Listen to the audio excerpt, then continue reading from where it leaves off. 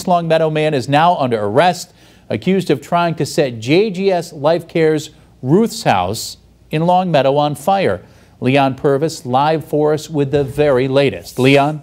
Chris, the FBI says 36-year-old John Michael Rathbun is the suspect behind this. The FBI is accusing him of attempting racially motivated arson. Now, they say they started this investigation back in March when they found two white supremacist social media pages. Both of them targeted the JGS Life Care nursing home for a mass killing.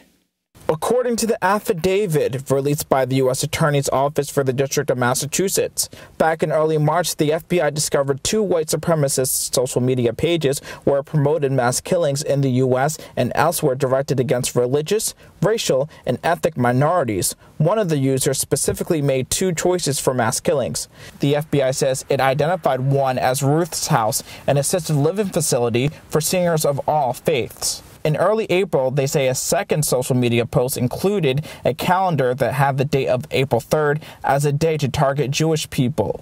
The FBI believes that user 1 and 2 are the same person. In the same affidavit, it says on April 2nd, the Longmeadow Police Department discovered a homemade device designed to cause a fire placed at the entrance of Ruth's house. It consisted of a 5-gallon plastic gas canister filled with liquid, which the FBI believed to be flammable gasoline. The crime lab tested samples of stains left behind, which turned out to be human blood. The FBI says that DNA belongs to 36-year-old John Michael Rathbun.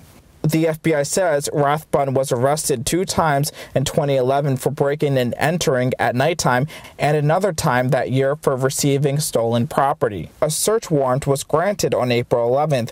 Western Mass News cameras were there at Rathbun's home on Lorry Lane during their investigation. The FBI tells Western Mass News they took him into custody there this morning. He faces a pending charge in federal court in Springfield, as well as 2 counts of attempted arson.